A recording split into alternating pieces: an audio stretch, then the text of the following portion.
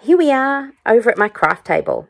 So one of the reasons I wanted to share with you a one-sheet wonder today was because if you're anything like me, you probably stocked up on a whole stack of designer series paper in last month's Stampin' Up sale. So now's the time to use it. So I really wanted to provide, I know that my customers had stocked up on some, so I really wanted to provide to them some ideas on what to do with it all and make sure they were using it, of course. So I'd like to share that with you as well today. So today I'm using the Heartwarming Hugs Designer Series paper pack, and it coordinates the cardstock, or the colours, sorry, that it coordinates with is Real Red, Pepperzazz, Mossy Meadow, and of course Whisper White. Can't go past Whisper White for stamping. It is the best. So what I like, or what I love really about this particular pack of paper is, even though it's available in the holiday catalogue or our Christmas catalogue, it's the August to December mini catalogue, it's actually not really too Christmassy, other than the colours, of course, but teamed up with any other collection of stamps and accessories, you can adapt these designs to any card, you know, or project for any occasion. This is the particular design that I'm using today, stripes, my favourite, can't go past stripes. So yeah, that's that one. So you'll see that one shortly in action. But here is what the template will look like. Now I've just magnified this on a 12 by 12 so that you can see it clearly now. And what I've done, I've highlighted two lines for you in green here. These are starting points for where to cut from. Now, all the measurements as well as a design guide will be coming in a tutorial for you. So that'll be loaded up shortly to the group. So be sure to come back and grab that so that you can get crafting, you know, your own one-sheet wonders. So here it is here. It'll look similar to this. And it will have all the measurements in black, as well as some other numbers like in red just here. Now, these numbers here refer to card layout design ideas. So if you need a little bit of guidance on where to place your elements on your card designs, then yeah, these will help you along. Now, so in this particular design, there's just a tiny little strip across the bottom that I haven't used today, but I'm sure that you could snip these and include them in cards quite easily. Now, if you're also like me and have lots of stamps that you feel like you don't show them enough love, that's most of us, right? So what I've done with my one-sheet wonder today is broken them down into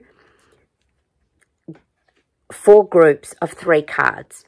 So this one-sheet wonder makes 12 cards. So here are the first 3. And so I've used different stamps and dies so that I'm sharing the love around my collection of crafting supplies here. So the first one is the Peace and Joy, and I just think this is one clever created die set, or bundle actually. You know, 3 elements for one, you know, for each of the sentiments allows you to create so many different variations that your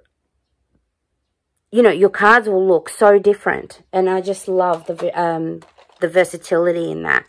So the stamps themselves have a lovely combination of sentiments and graphics, as well as 2 different fonts, which will give you a beautiful, you know, contrast, as you can see here.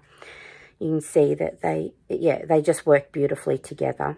I've just added a little bit of braided trim and fluff the edges here to create some texture.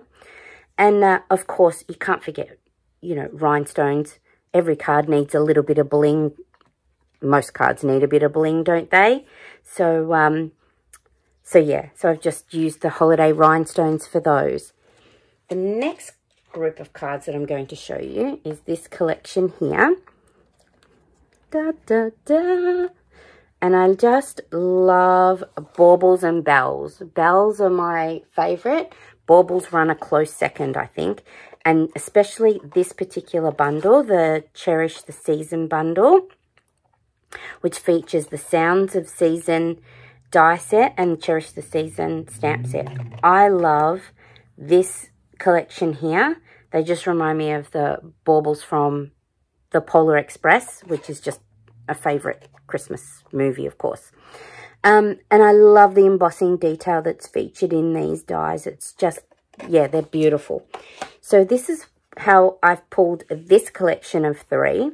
So here I've used 3 strips of designer series paper and framed it with some cardstock, and then just blinged it up a little bit using some foil, the red and green foil sheets. Now this one's very similar in design. Again, you've got your 3 strips of your designer series paper framed with some cardstock, but I've stamped my baubles this time and used the fern stamp for background of my my die cut fern leaves. Now this is where you can start to get a little bit creative with the design layouts. So this particular design layout came from number 6. So you've got 2 little strips, and I've positioned them either side, which is fairly easy to use.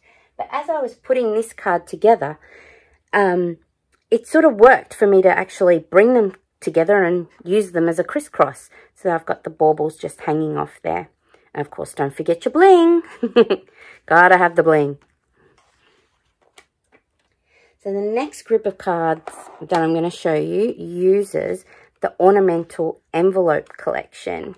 So that's these ones here. This is the stamp set. And I just love, your eye automatically goes to this large collection of baubles. That's just the hero in this stamp set. But don't discard all these little other bits. You can actually do quite a lot with them. Dress up corners of cards and envelopes and create garlands. The possibilities are endless, yeah?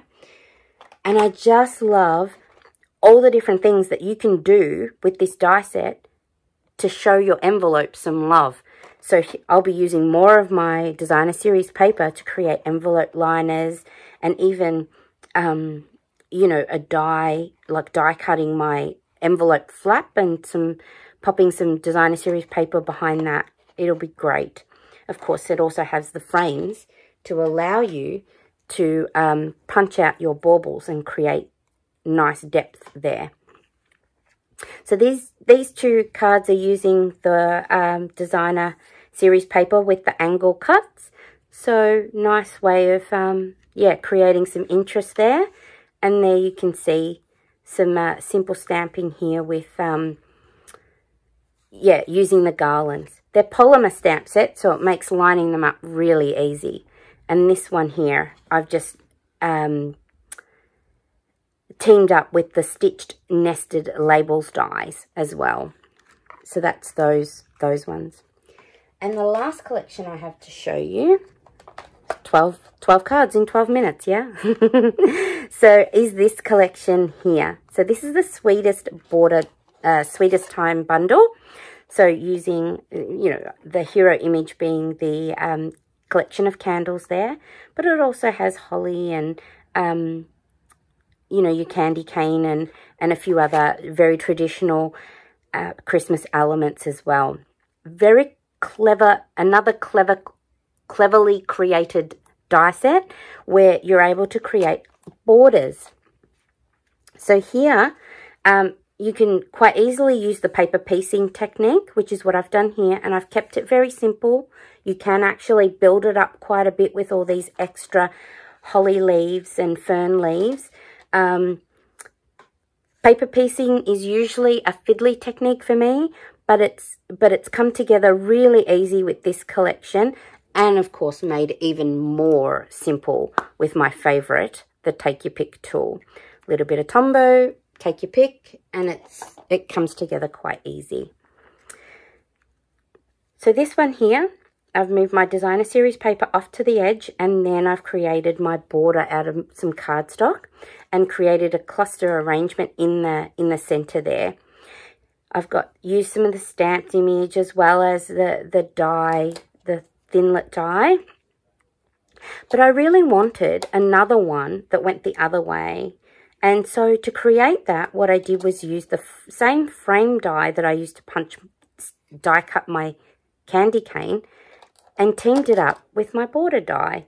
So once I die cut, you know, using some of the Mossy Meadow cardstock, I popped my single frame over the top of my cardstock that had already been die cut to punch out a separate candy cane.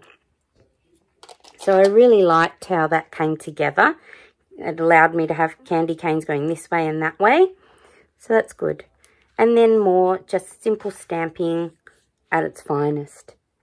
So there's 12 ideas of cards for you using one sheet of designer series paper. So I hope that this has given you quite a lot of ideas and also, yeah, some inspiration to help bulk up your Christmas card making for this, you know, for the next few weeks.